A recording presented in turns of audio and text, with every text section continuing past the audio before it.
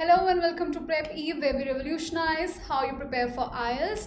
This is the fifth kind of question in the guided reading practice series, which is called sentence completion. Let's get started with the step-by-step approach to solve this one. First of all, you have to read the instructions carefully. Just like in any other questions, you cannot ignore the instructions. Then you have to read the title of the passage, or in the passage that we are going to be reading today, it is a note instead of a title. So go through that note carefully. Then you have to go through the question statements or the sentences that have to be completed. Read them and underline the keywords in that particular question and think about their synonyms or how they could be paraphrased so that you can locate them in the passage. Once you locate them in the passage, once you locate the keywords as it is or the synonyms of those keywords, you have to read those lines carefully. Read those lines 2-3 times if you're not able to understand, and then finally figure out what the answer is. Here there's one additional step wherein while you're answering the question, you have to keep in mind the grammatical accuracy as well, because it's a fill in the blank question or it's a sentence completion question. So you have to keep in mind the prepositions, the articles. There could be certain words that you might have to use to make sense of that particular sentence. Apart from that, check if the sentence is meaningful or not. Sometimes we blindly copy a text or a word from the passage and write it in the blank so that we can complete the sentence, but we don't end up reading the complete sentence along with the answer that we have used in that blank. A lot of times if you read the complete sentence with the answer that you have put there, you would notice that it's not making any sense. Even if it's meaningful, it's not grammatically correct. If these are the things that you notice, it's a sign or it's a hint that your answer is incorrect. So whenever you're answering such questions, please keep in mind that first, the text has to be picked up from the passage. Number 2, it should be grammatically correct. Number 3, it should be meaningful. There should be a tick mark on all these 3. If it is not picked up from the passage, then your answer is incorrect. You have to pick up a word from the passage itself in all your reading questions. Number 2, if it's not grammatically correct, if you're reading the sentence and you feel that something is missing, it's not grammatically accurate, maybe there's a difference between singular and plural, maybe the blank is preceded by R and your answer is a singular. In that case, of course, the answer is incorrect. And if it is not meaningful, if it's not making any sense, the meaning is absurd or it's not very clear, in that case also your answer is incorrect. So you have to remember PGM. PGM, P is it should be picked up from the passage, G is that it should be grammatically accurate, and the last one is that it should make sense. It should be a meaningful sentence when you read it completely along with the answer. Please keep in mind this strategy. This will help you in figuring out or cross-checking if your answer is correct or not. So please keep in mind these 3 words. Moving on to the note. Just like your other questions, here also we have a note, which is that the answer to the questions are in the same order as the information in the text. That is, the answer to first question in this group will be located in the text before the answer to the second question. So it is in series and you have to remember this so that you can locate the answer, so that it's easier for you to figure out the answer to the different questions. Now, this was the strategy. Let's apply it in the questions. I just have 3 questions for you because I feel sentence completion questions are relatively easier. Here you just have to complete the blank and there's no major issue. In any case, if you guys want me to discuss more of those, leave it in the comment section below and I'll be discussing similar questions like these. So this is what I have with me. 1 second. Yeah, the First and the foremost thing is that you have to read the instructions of the question, and here again the instructions are that you have to complete the sentences below and choose no more than 2 words. So no more than 2 words from the text for each answer basically means that your answer can be in 1 word or 2 words. You cannot exceed more than 2 words, or you cannot write more than 2 words. If you do that, you are basically not following the instructions, and you'll end up scoring a 0 in those particular questions. So please remember to follow the instructions. Now we have to go back to the passage and read the title, or as I mentioned earlier, in this case we have a note. So the note says that this is an extract from a general training reading text on the subject of understanding bee behavior. So here they're going to talk about the behavior of bees. The text preceding this extract described Carl von Frisch experiments and his conclusions about 2 bee dances. So this paragraph or this passage will talk about the bee dances and understanding the bee behavior. So we have to keep that in mind and be receptive to information related to it. Moving back to the questions, instead of reading the entire passage or all the paragraphs, we move back to the questions and underline the keywords in this question and look for the keywords or their synonyms or paraphrased versions in the passage, and that's how we'll find the answer. So von Frisch discovered the difference between dance types by changing the position of the dash. So how did he find the difference between dance types? So dance types is one keyword that we have. How did he discover the difference between dance types? By changing the position of something. What did he change to figure out the difference between dance types? That's the first one.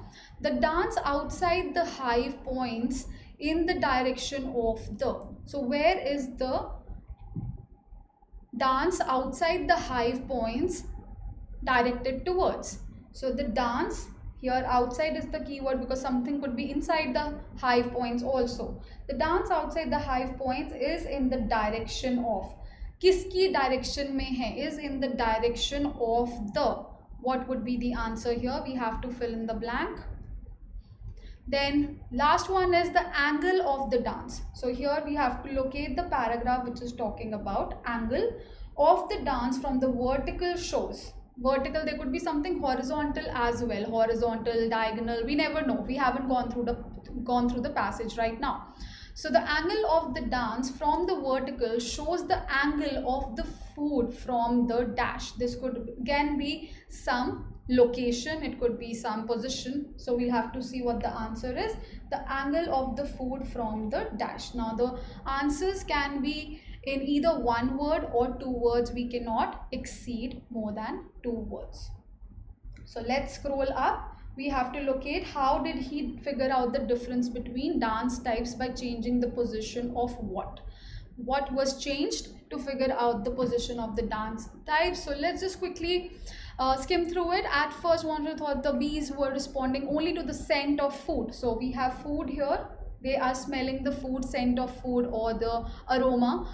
But what did the third dance mean? And if bees were responding only to the scent, how could they also sniff down food hundreds of meters away from the hive? Now hive, there's an asterisk here, so we can just read what hive means. If you do not know the meaning of this word, I know the meaning of this word, but if you don't know it, it says a house for bees. We all have heard of the word beehive or chatta in Hindi, I guess. So beehives, the place where they build a nest and live and where honey is also harvested. So that is beehive. The food which was sometimes downwind. On a hunch, he started gradually moving the feeding dish. So what he was doing is, he was moving the feeding dish further and further away, and noticed as he did so that the dances of the returning scout bees also started changing. The dance changed. So the way they were dancing changed depending upon where the feeding dish was located or how far the food was. If we place the feeding dish over 9 meters away, so this is an experiment, over 9 meters away, the second type of dance, the sickle version. came into play. But once he moved it past 36 meters, the scouts would then start dancing the third quite different waggle dance. So it's pretty interesting to read this. Always read the first paragraph of your passage so that you get an idea of what it is about. So we have read the first passage and we have figured out that they are talking about three different dances. One is when the dish is moved further away. The other one is that when it's moved 9 meters away, the second type of dance starts. And the third type of dance starts when it is moved 36 meters away. Okay, so these are three different types of dances that they're talking about. And here the question says, he discovered the difference between dance types by changing the position of, he was changing the position of the feeding dish or the food. So the distance of the food was being changed from, further away to 9 meters and then 36 meters. So the answer would be of the feeding dish, because you have to pick up the answer from the passage. It would be feeding dish. So what is being moved? Feeding dish is being moved. There is no mention of food being moved anywhere, so we'll be picking up the exact same word, feeding dish. Moving on to the next one, the dance outside the hive points in the direction of the dash. So the dance is being the dance is happening outside the hive points in the direction of the dash. So it's happening in the direction of something. We'll have to see what that something is.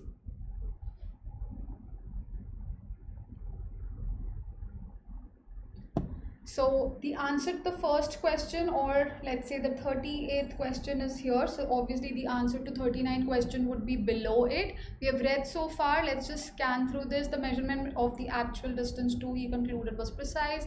Then again, this is an example. So here you can ignore it. He's just giving an example of the feeding dish is 300 meters away. It was indicated by 15 complete runs. So the pattern in 30 seconds, blah, blah, blah. Not important. Moving on to the next one. He noticed something further. When the scout bees came home to tell their sisters about the food source, sometimes they would dance outside on the horizontal entrance. So here the keyword is, as I've already mentioned, vertical dance. Oh wait, this is for the third one. So here this won't be the answer, vertical shows. So let's go back. So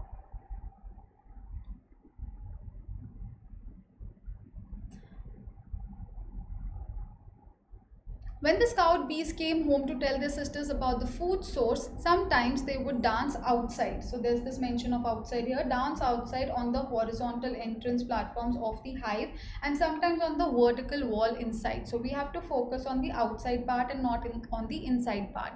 And depending upon where they dance, the straight position of the waggle dance would point in different directions. The outside dance was fairly easy to decode.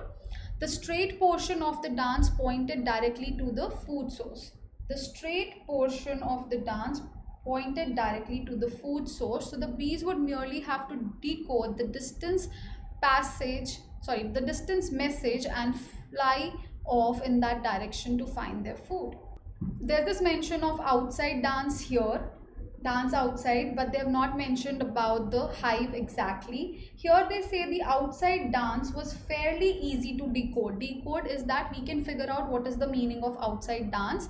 The straight portion of the dance pointed directly to the food source. So the answer should be food source here, because they are saying the dance outside the hive points in the direction of the food source. Where are they pointing towards? They're pointing towards or looking at in the direction of the food source, so that the bees would merely have to decode the distance message and fly off in that direction. So the answer to 39 would be food source.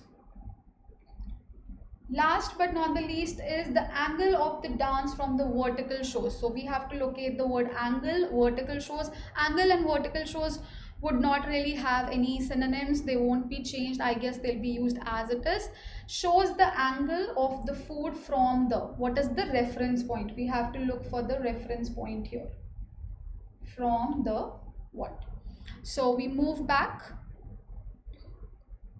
and here I can clearly see angles mentioned, so we'll just focus on those angles. So here it would be, however, if for example the feeding place is 40 degrees to the left of the sun, then the dancer would run 40 degrees to the left of the vertical line. Next we have spotted vertical line. You can scan through these lines also if you see any mention of degrees or vertical anywhere. I don't see it anywhere as such.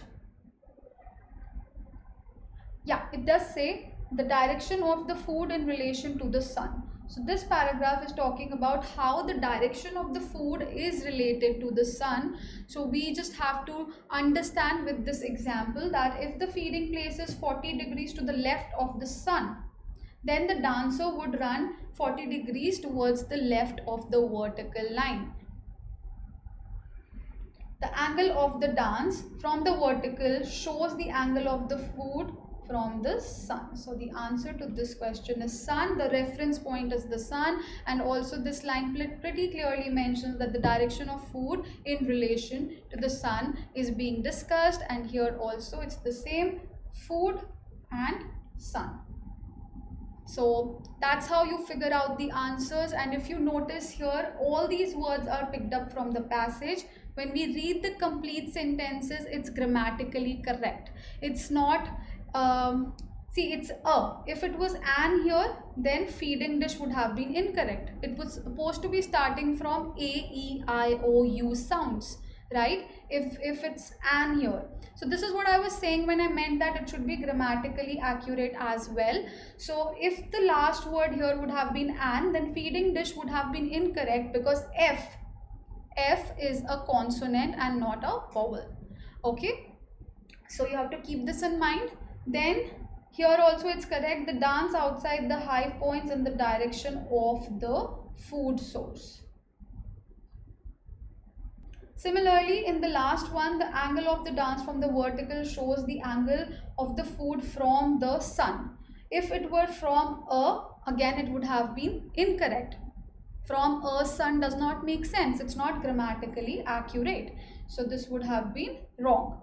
Then last but not the least, we have to keep in mind whether the answer or whether the entire sentence along with the answer is meaningful or not. So you have to keep in mind that part as well. And when you read all these three sentences, you will understand that these are meaningful.